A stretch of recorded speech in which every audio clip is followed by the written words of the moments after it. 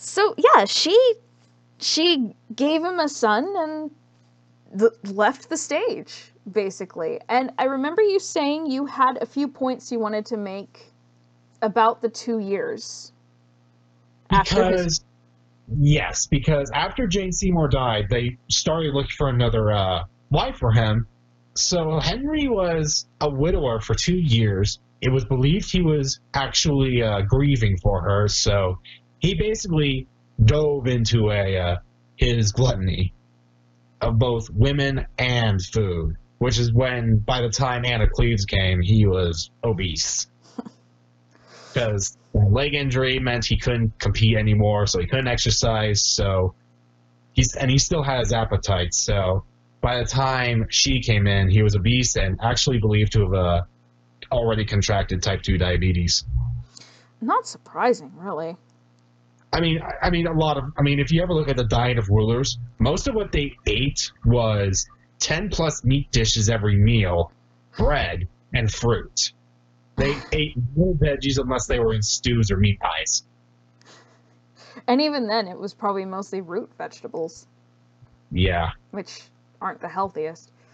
No. Because I know, like, when I make stews and stuff, it's like potatoes and carrots and stuff. Yeah. Yeah. And...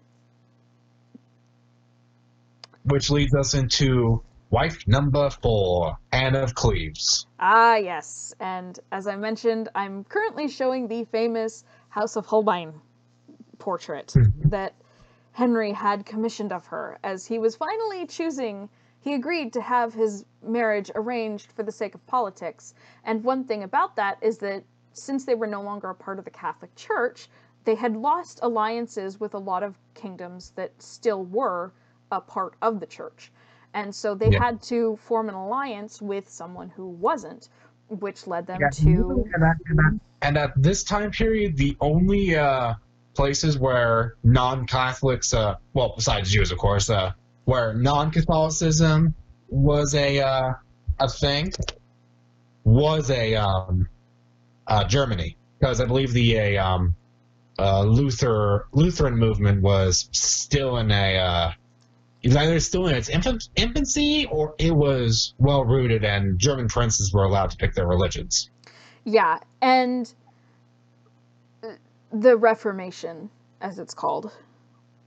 The Reformation started with Martin Luther, but it really, really didn't take off until later in the 16th century. Yeah, and even in the musical, I was a little surprised that they make there's several references to Luther and the Reformation, which just seems... it's going to be... I'm going to interrupt on that and point out one of the great ironies of history that still goes on today. One of the titles of the current Queen of England, Queen Elizabeth II, is Defender of the Faith. That title came because Henry VIII condemned Martin Luther. Really? Yes. I don't remember which incident he was, but Henry condemned him. I don't remember what it was again. And so the Pope, and they were still Catholic, and it was still during his marriage, so the Pope gave him the title Defender of the Faith, and the English monarchs had kept it ever since. See, now one thing I did see was that Henry was actually fairly a devout Catholic. In fact, in all seriousness, once they split away from the church, nothing really changed. The only thing that changed was Henry was in charge. Pretty much, yeah. And so Anne of Cleves was a German princess, and Henry commissioned the artist Hans Holbein to do portraits of her and her sister, and was very firm about make sure it's an accurate depiction so I know what I'm getting into. Henry, let's not talk about your pics, I guess. But so from this he selected Anne of Cleves, who was by all accounts a very polite, gentle-mannered woman. She probably would have been a really good queen if Henry could stand her, but I think part of the issue going in is he still had some kind of a fondness for Jane Seymour, so yeah, and it's almost like it's almost like there was still a hole in his heart, and Amicleves just couldn't fill it. That's an interesting thought, because by all accounts, the picture is very accurate. Like, most people are like, yeah, it looks just like her from what I've read and such. And it's a pretty picture. I mean, most people in their portraits don't look very good, in my opinion, from back then. And she was this very polite, refined, I believe one word I saw was serene and collected, which is one thing that really frustrates me in the musical, because they make her this total, I still can't even think of the word. Thought? Not quite. They make her very crass. And by the way, I never thought I would hear the phrase, "and my jam comes on the lute." Jesus. Yeah. Again, the reason I was glad I did not listen to the musical, because I probably would have just thrown something like, that's not how it went. Yeah, and it's just so frustrating, because it's like, so, yeah, they make her very, I'm gonna go have a party, because I ain't married.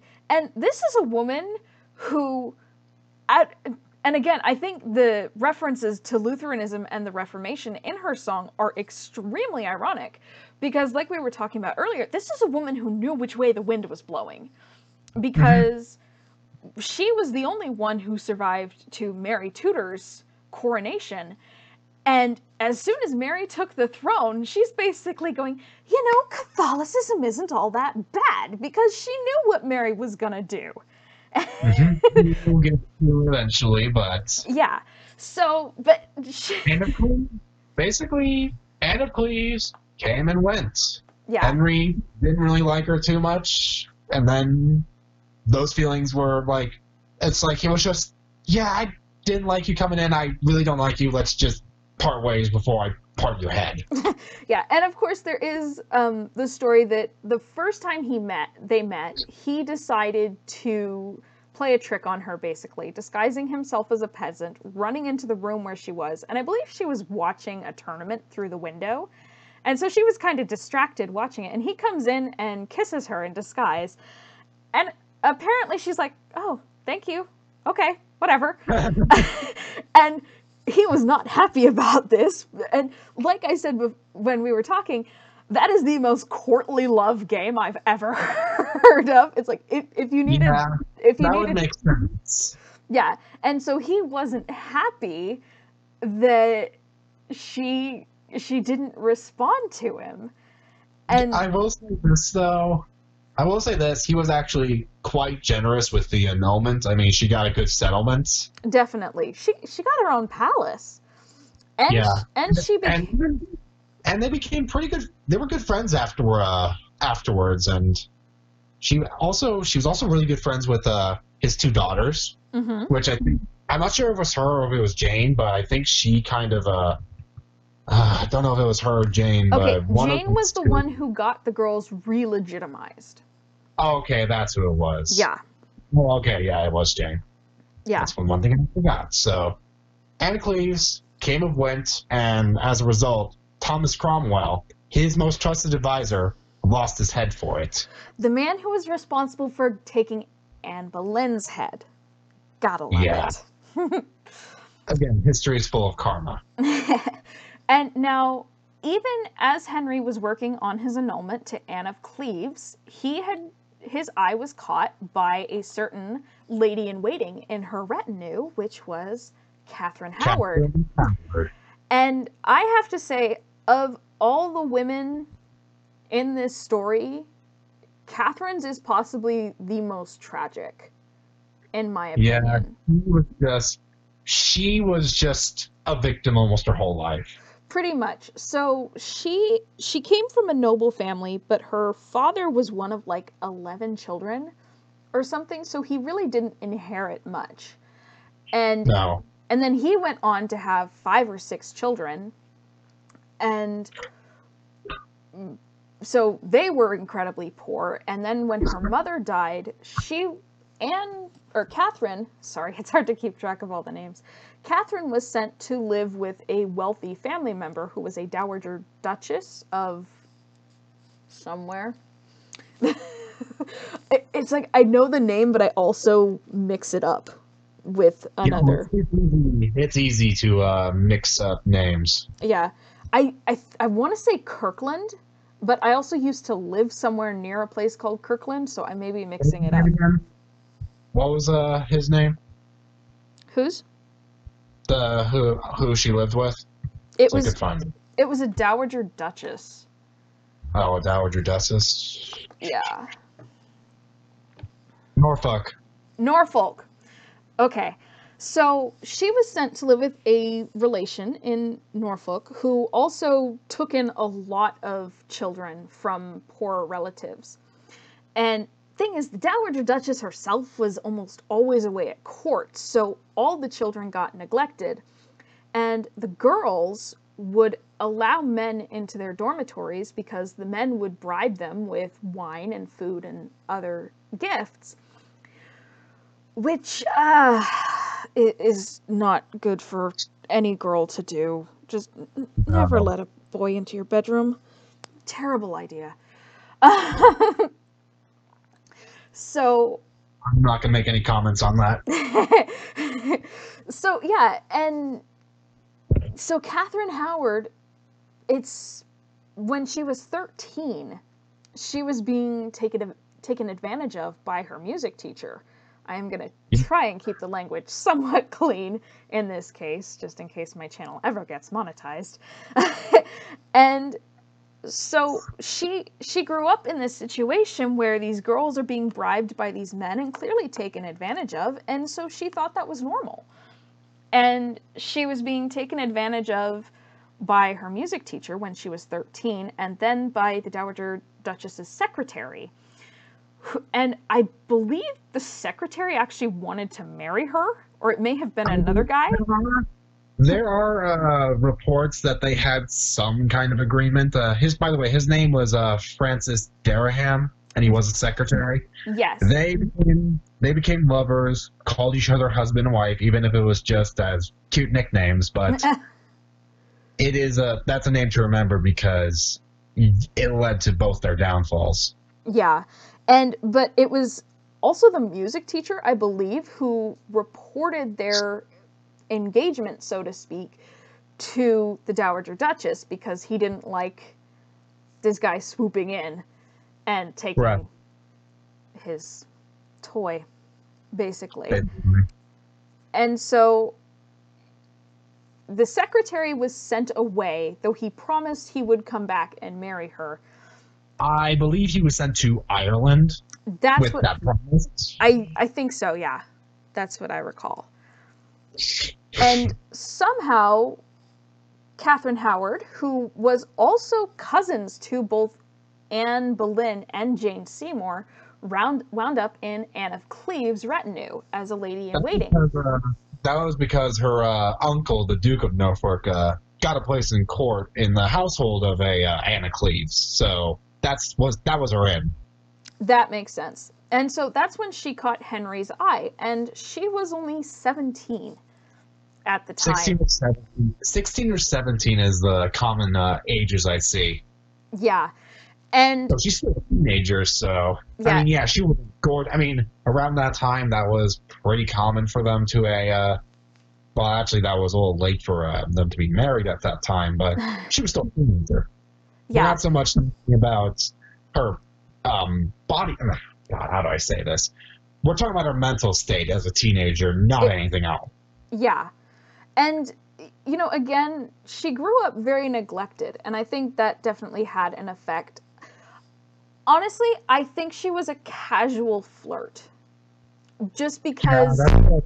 Yeah, I believe that. Yeah, and I don't think she meant anything by it, because, you know me, I'm a casual flirt in a way. I mean, I flirt with you all the time, and I don't mean it. Huh? No, I was just laughing.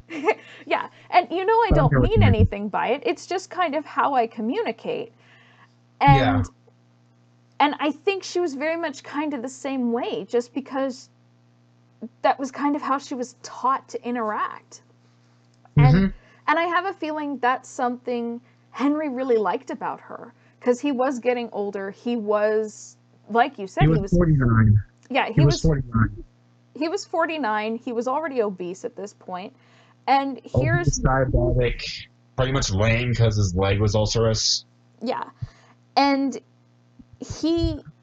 I think he saw this pretty, fun, cheerful girl, and she made him feel, and she probably flirted with him casually, and it made him feel good about himself, I imagine. And I think that's part of what drew him to Howard. Mm-hmm. Yeah. Unfortunately, that was not to last. No, I mean, I believe it was the same day Cromwell was executed, they were married. I think so, yeah. And then it was a secret, it was another private ceremony, and then the public one was a month later, I believe. Yeah.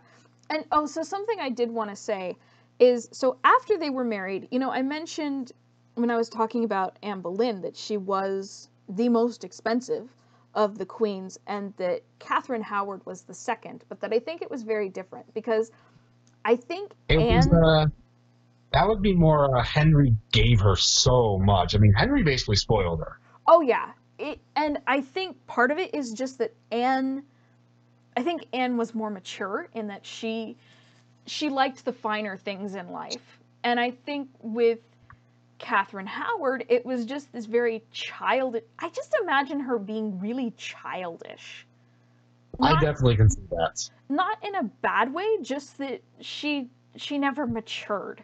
And I don't mean she had like a mental handicap, just she just she didn't have the environment in which she could mature. And exactly. So I imagine her being very childlike. And so then she gets this situation where Henry is like, well, tell me what you want and I'll give it to you. And she's like, oh, well, I want this and this and this and this.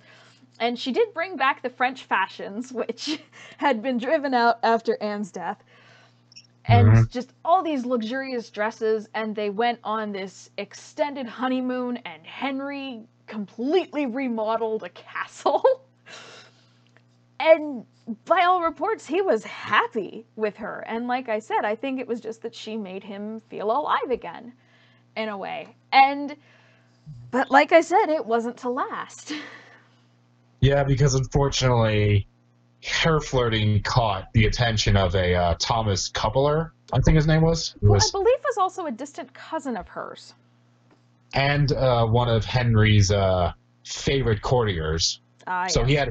So this wasn't just some random guy. This was a guy with a position of power in the court. Yeah. Well, I wouldn't say power, but important position. Yeah. She basically cheated on Henry with one of his best friends. More or less. Yeah.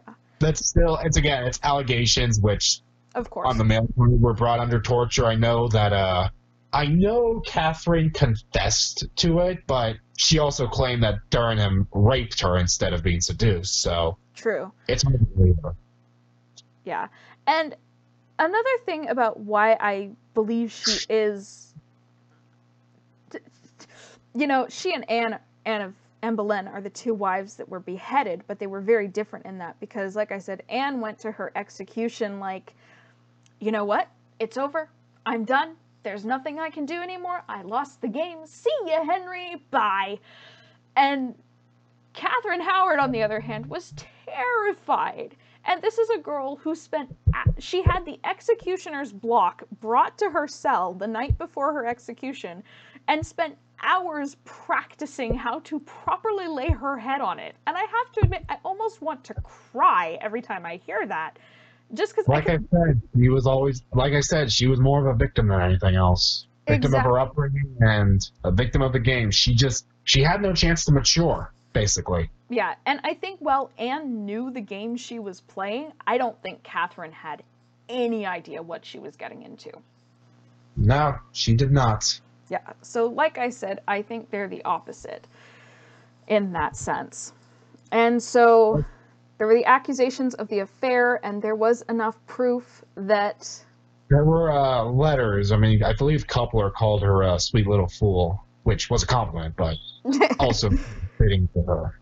Which I think does also kind of prove everything I'm trying to say about her being... Yeah. Very childlike. And well, obviously, Henry remembered his friendship because Coupler was beheaded, whereas Durham was hanged, drawn, and quartered. Like I said, medieval executions. And they don't even rival the ancient ones. Yeah. Looking at you, Greeks. Oh, not even just Greeks. I'm looking at Persians and Babylonians. True. So, which leads us on to Catherine Parr, the final. Yeah. Who the musical calls the one who survived, but I mean... Well, I mean, if you look at, she survived her marriage all the way through to Henry's death. Yes, and so, she survived Henry. So, yeah. And, you know, I do actually like her song in the musical. It's one of my favorites, where she's talking about, you know, I wish I could tell Henry I don't want to do this, but I can't say that to the king. And she also goes into this thing. She's like, why do I have to tell my story to Henry? Why can't I talk about the fact that I was a writer and I advocated for female education? And I'm kind of like, well, why didn't you lead with that, musical? So... I have many questions. I'm sure we'll discuss them later. So yeah, probably. Catherine Parr. Now, we discussed that Jane Seymour was the one who re-legitimized Mary and Elizabeth Tudor, because after the end of Henry's marriages to their mothers, he declared them illegitimate and wrote them off as bastards for one reason or another. And well, I mean, their marriage was born. That was more or less reason enough to write them off as bastards. Of course. And so Jane Seymour was the one who got them re-legitimized and brought back to court. Catherine Parr was the one who actually got them returned into the line of succession. And she basically reconciled Henry with his daughters fully, not just the line of succession. Yeah. And you know, for that, I have to give her props. Now, for a while, I was kind of saying, she's my least favorite because of the allegations of her. We'll get to that. Let's cover the marriage first, and then we'll briefly discuss the afterwards. Sure. Although, I mean, their marriage was, well, I wouldn't even say it was the best marriage, but she survived. That tells you everything you need to know. She was very much a good queen, like Catherine of Aragon. Again, the Catherines. Yeah. She was even able to talk her way out of a plot. Like, there were two men, I believe they were a bishop and a duke, did not like her religious views. So they tried to convince Henry to have her arrested, but Catherine was able to talk it out with Henry and reconcile, therefore avoiding the arrest. See, now, my research showed that it was actually Henry who got annoyed with her discussing her Protestantism so often, and he was like, no, shut up, and wrote up an arrest warrant. But she came to him and was like, no, I wasn't trying to tell you what to think. I wasn't trying to, I wasn't trying to tell you you were wrong. I was coming to you to ask your opinion so I could learn from you. Which, honestly, when I think about it, that sounds like the best way to talk anything out with Henry, is just be like... Which makes total sense, I mean, considering his personality, but... Yeah. I mean... Yeah. So... But I've heard it both ways, that it was other people and that it was Henry himself. But she was very intelligent. She'd been widowed twice before, and something we were talking about earlier again, because we talked way too much before we started the recording. Anne of Cleves, after the divorce, and once she learned to speak English, because she didn't speak English when she first arrived in England, after the divorce, she and Henry became friends, and I think it was the first time Henry was ever introduced to the concept that he could just be friends with a woman, and that it was possible to have a friendship there without any sexual aspect or romantic aspect to it even. And I think that's actually what led to him choosing Catherine Parr as his sixth wife, because obviously Howard was right after Cleves, so there wasn't time for them to have that friendship. But then it's after he's friends with Cleves, he chooses Catherine Parr, who was more mature, and she was a little older, and she was a widow, and she was a writer, and she did advocate for female education. And sorry, I'm trying to find the right words. And so she was a very intelligent woman, which confused me at first because she wasn't really Henry's type looking back at it. But I think after his friendship with Anne of Cleves, he realized, and he was getting older, so it's possible that he was infirm at this point. And I think he was just like, I want a friend. Kind of. Yeah. Not so much in those words, that's a bit simplifying, but I think he wanted a companion in more than just the bedroom. Which I totally agree with. Poor Henry by that point was pretty much in pain every day, so just any form of comfort or friendship was enough. Yeah, and Catherine would also nurse his injuries, and, well, not injuries, but the ulcers and everything. She would nurse his leg, essentially, and that's something I don't really see any of the others being willing to do. Right. So she took care of him, basically, and at that point in his life, I think that's what he needed. Yeah, and well, as I said, she was able to talk her way out of being deposed.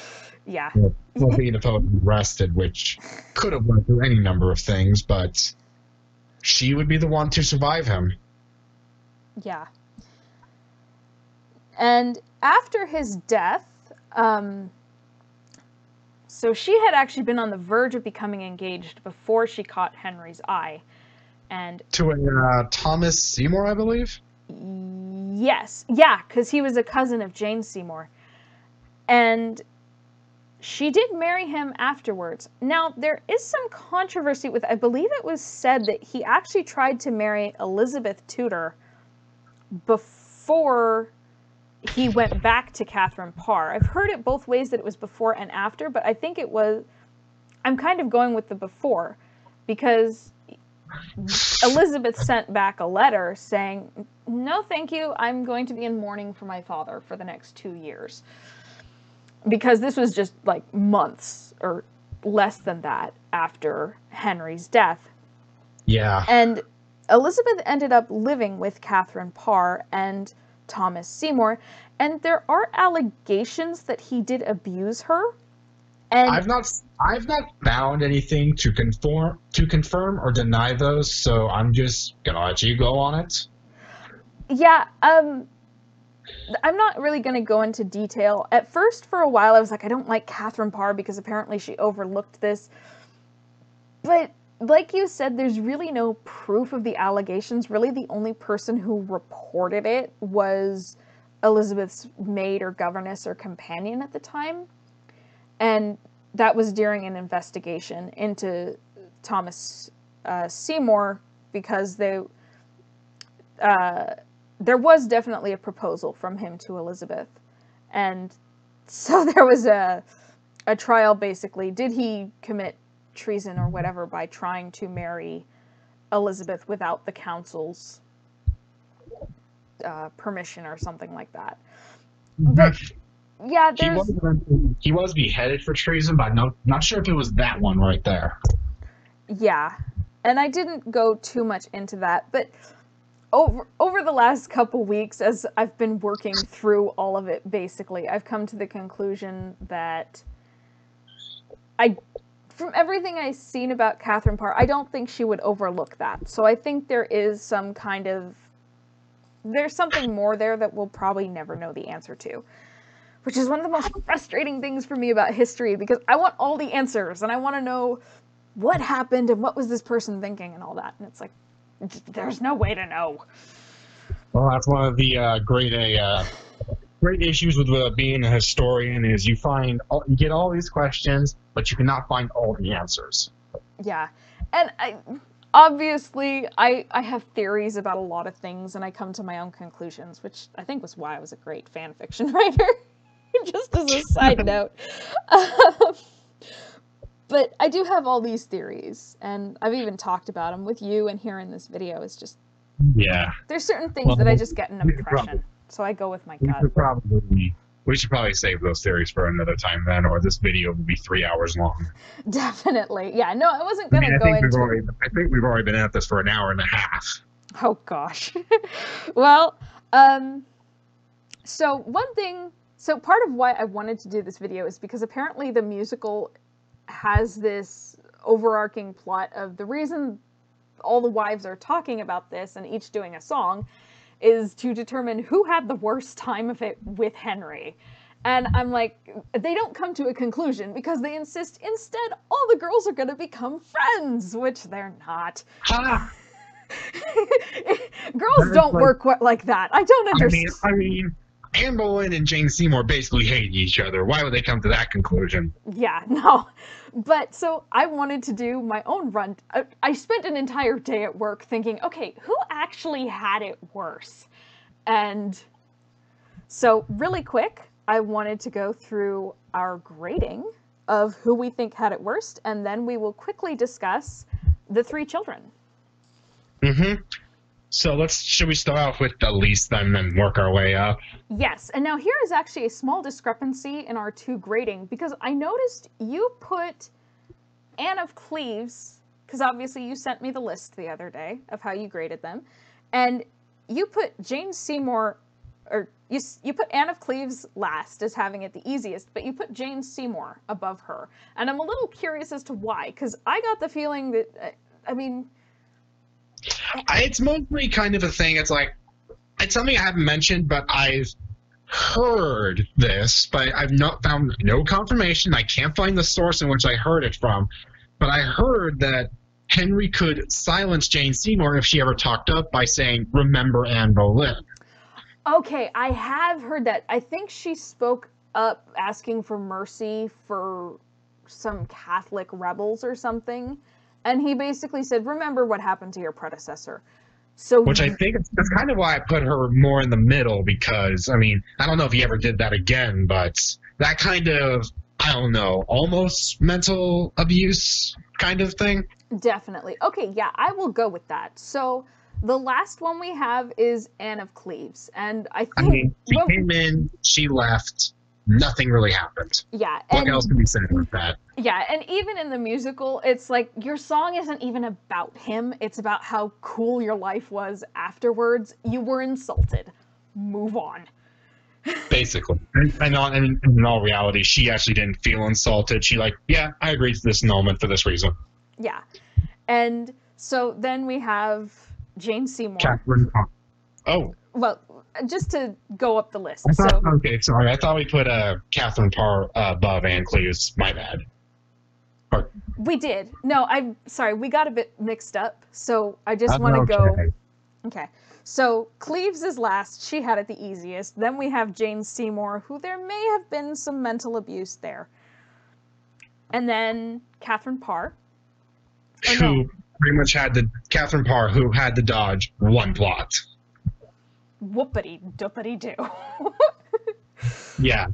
Yeah. And by all accounts, she actually could deal with him and even respond back to, well, not respond back, but deal with him in a way. She could hold her own, yeah. Yeah. And then it was... So this brings us up to Howard and Aragorn. I definitely believe... I believe Howard did not have it as bad as Catherine when it comes to Henry. I mean, Catherine's life before Henry, that was awful. With Henry, he spoiled her, and she cheated on him.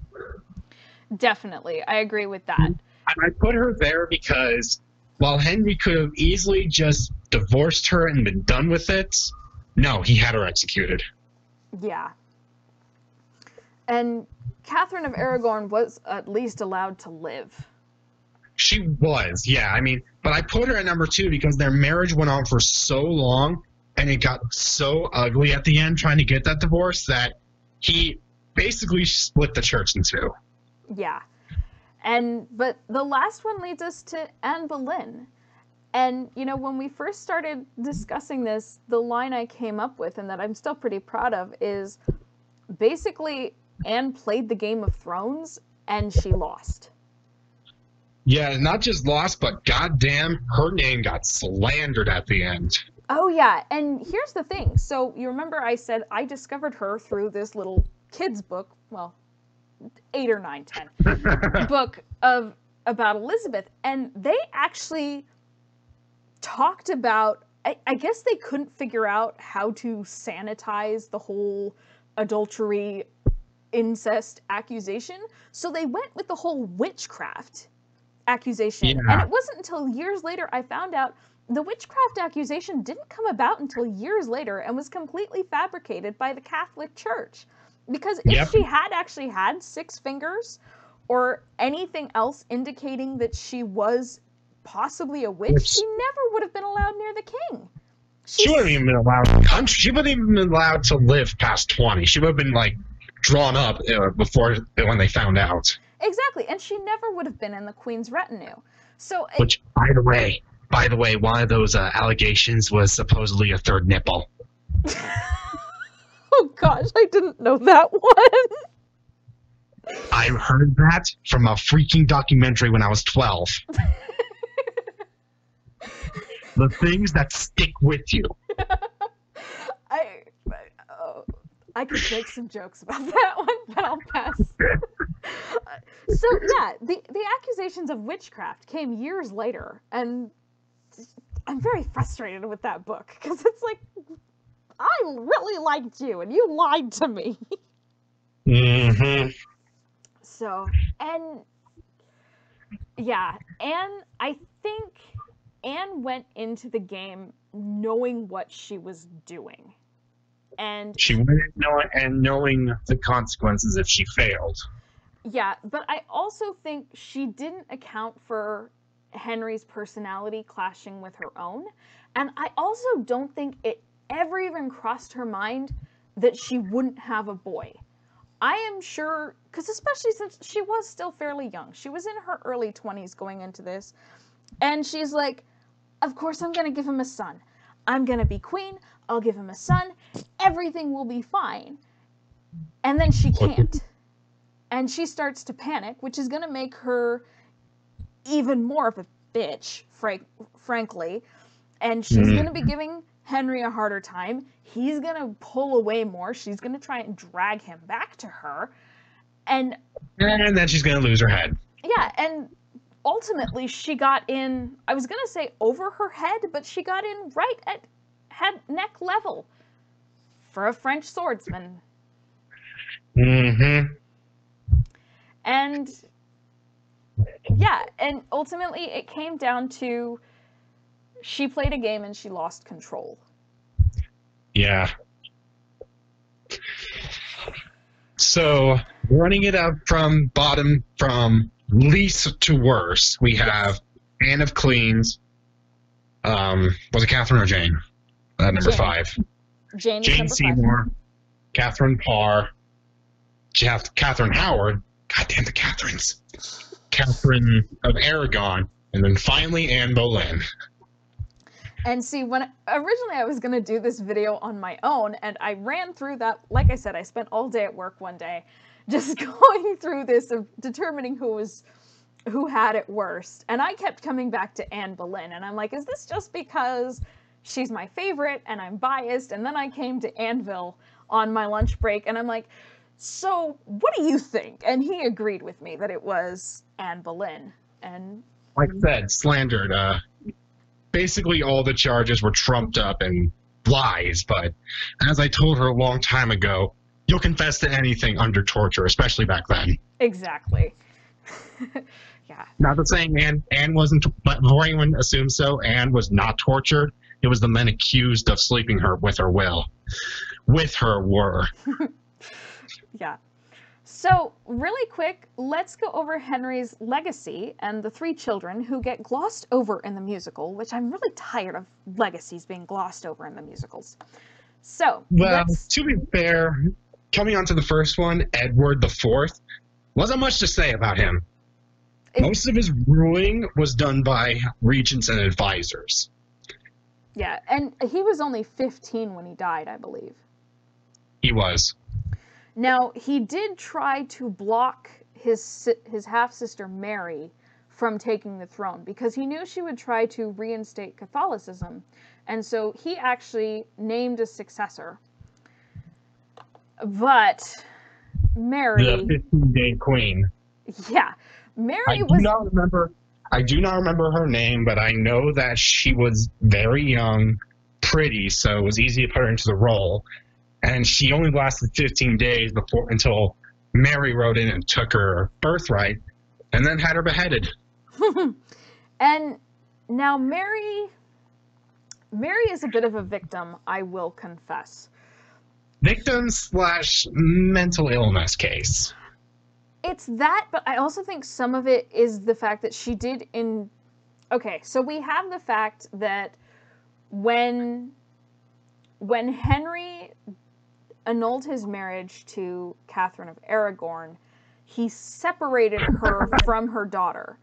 They were not allowed to see each other. They were not allowed to exchange letters. They were denied any connection. And of course, he cast Mary off as a bastard and sent her away from court. Now, there was some interaction between Mary and Anne Boleyn, during which it's reported that Anne Boleyn was quite cruel to her. Like I said that I like her. I never said she was good. Or perfect. And yeah, I know. And so we have this culmination that Mary clung to. She also believed that Anne poisoned her mother. Now, it's believed now that Catherine of Aragon died of stomach cancer, and that's why her stomach was... I believe, yeah, it was a cancer of some type. I thought it was breast cancer, but it was either... But yeah, it might have been stomach or cervical. Yeah, because her stomach was black, and so some people thought that meant she had been poisoned and that Anne had done it. But nowadays it's believed to have been stomach cancer. But Mary clung to this idea that Anne was a heretic, basically, and that she and her mother had been robbed of their birthright. And so it's all that and the resentment she built up, and she very much embraced the Catholic faith, which she got She from basically turned borderline fanatical, honestly. Definitely. And I think it's a mix of what she inherited from her father, both in genetics and possible mental illness, and also just his ruthless way of ruling in some cases. The irony is that we don't know much about Edward because he was so young, but Mary and Elizabeth were the children who were very much like their father, and they definitely took after him. Yeah, I was explaining this earlier before we even recorded this video, but Mary and Elizabeth were two sides of the same coin representing Henry Tudor. They just got different sides to him. Yeah. Mary got the madness, and Elizabeth got the ability to rule and to be a good ruler. And she essentially, well, we won't get there yet. So Mary, when she took the throne, not only beheading the person who was the named successor by Edward, she sought to reinstate Catholicism, except she did so in a very brutal way. Anvil, I believe you said there were 300 people or more that were burned at the stake? The number I always see is 300, but who knows who else she also had executed via various manners, but the 300 burned Protestants is the most common number. And also remember this, she only ruled for 5 years. Yeah. And she had 300 people burned. If you average that out, that's 60 people burned in a year. So yeah, Mary, and there's a reason her nickname is Mary Bloody Mary. which I find the biggest irony in history. She's nicknamed Bloody Mary, but it's because she burned people at the stake. I did always find that a bit interesting. And I remember, I think it's oh my gosh, I can never remember her name. The actress who played Galadriel in The Lord of the Rings and Valka and How to Train Your Dragon. Oh, God, I know who you're talking about. Now I can't even remember her name. Well, she did 2 movies where she was Elizabeth I. I remember them. And the first one opens with Mary basically conducting, I don't know if she's... Well, she never really attended them. Yeah. It was just...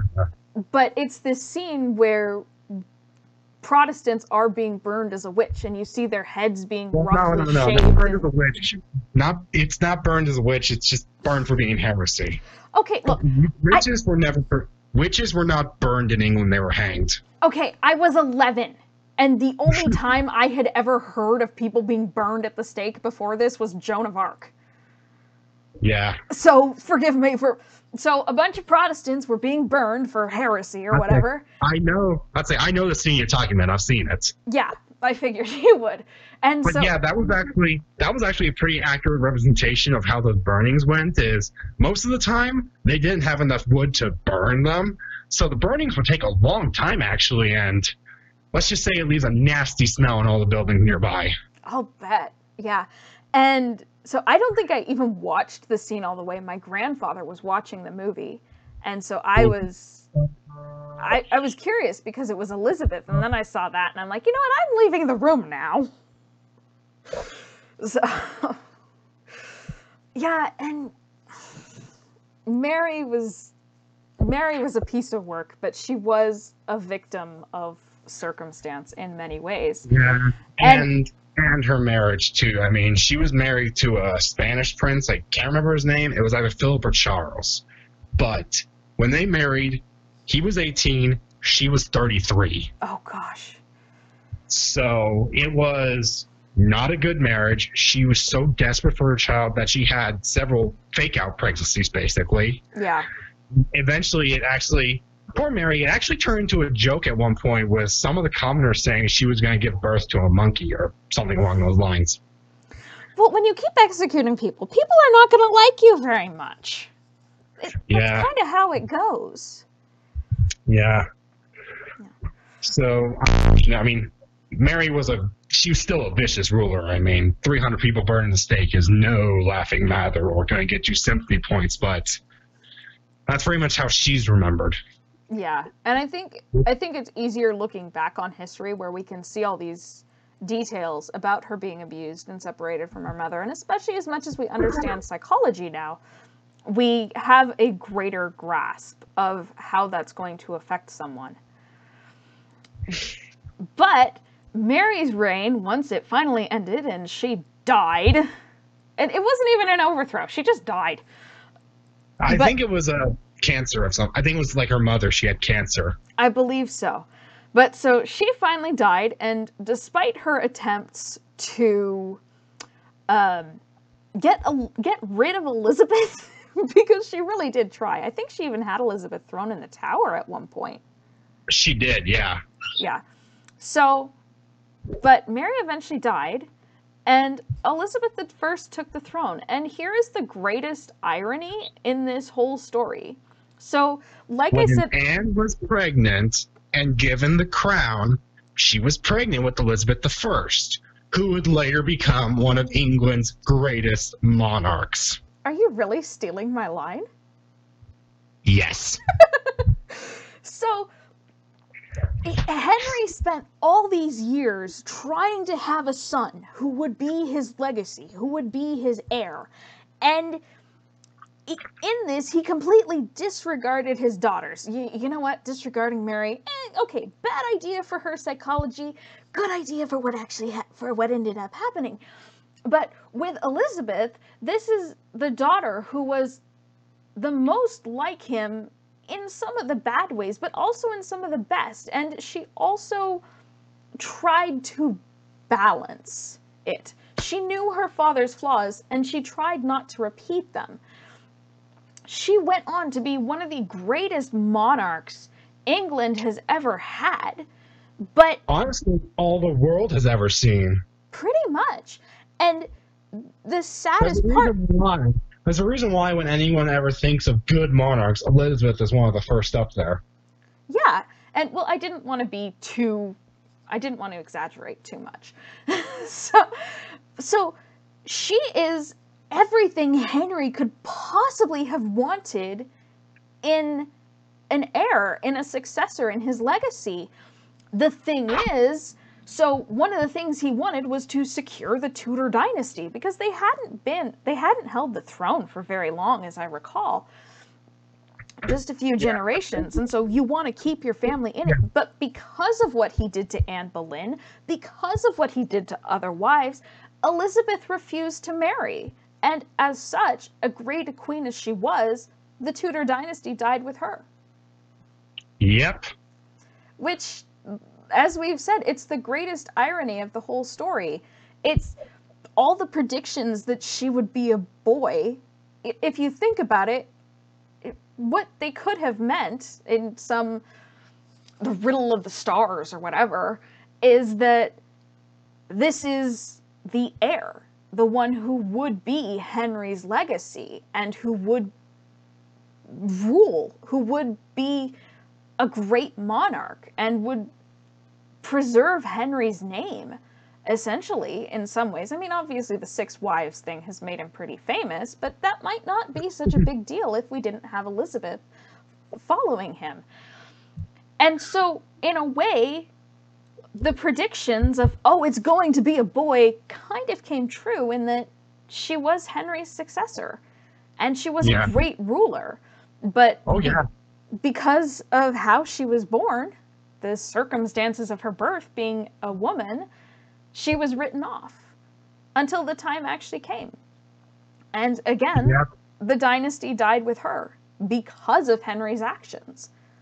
Yep. Leading to the Stuarts, which are a whole mess on themselves. And by the way, if you ever want to see what some of the stuff that happened in the Stuart line, watch Gunpowder Plot on HBO. Is that the one with Kit Harington? Yes. Who was a descendant of Robert Catesby. Okay. Yeah, I know that one's typical, like, HBO violence, so I haven't really looked into that one beyond just knowing what it is. So I mean, if I'm being serious, there's not too much violence in it. It's just when the violence shows up, it's, HBO violence. I don't trust you. I watched the whole series. It's really damn good, actually. No, I don't trust you because you told me the same thing about Marco Polo, and I am still mentally scarred from that. Okay. Hey, I actually warned you this time about about the Gunpowder Plot being violent.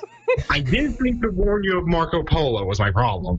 You specifically told me, oh, it's not as bad as Game of Thrones. Which, I guess it's not as bad as Game of Thrones. There's just a couple scenes that stick out in my mind where I'm like, oh my gosh, I'm never recovering from that. Yeah. Anyway, so, do you have any final notes? Or final thoughts? Not really, honestly. I think I've said all I could say about this without going on for a 2-hour lecture. Well, I wouldn't mind that too much, but we should try to limit the video. Well, I mean, let's be real. Most people are going to probably watch it in parts. True. Yeah, but this is my channel. I know. It's just, even for someone like me to get through all this in one sitting would be hard, so.